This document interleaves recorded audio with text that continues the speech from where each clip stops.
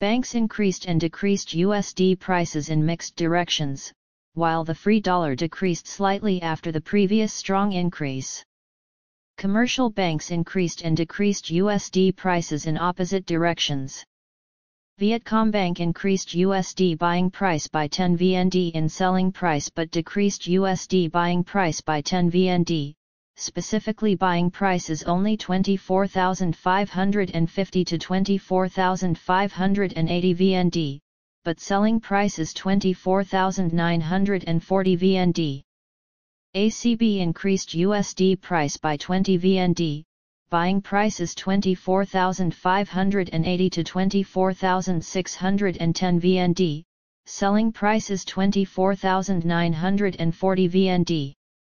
Last week, USD price increased by 210 VND, equivalent to an increase of 0.85%.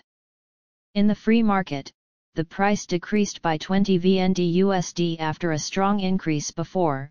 Buying price is 25,090 VND, selling price is 25,190 VND. Information on the increased trade balance shows that foreign currency resources are quite abundant.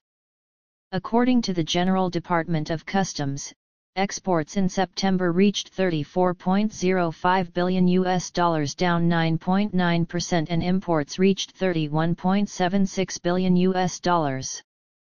Vietnam had a trade surplus of $2.29 billion in September.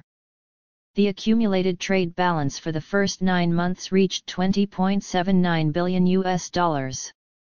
The USD price in the international market increased sharply. The USD index increased by 0.5 points to 102.5 points. The USD has increased to a 7-week high and recorded the best week of increase since September 2022. The jobs report exceeded expectations in September, causing traders to cut bets that the U.S. Federal Reserve Fed will make more 0.5% interest rate cuts in November. The U.S. non-farm payrolls increased by 254,000 jobs last month, surpassing the 140,000 new jobs predicted by economists in a Reuters poll. In addition, the unemployment rate also unexpectedly decreased from 4.2% to 4.1% in August.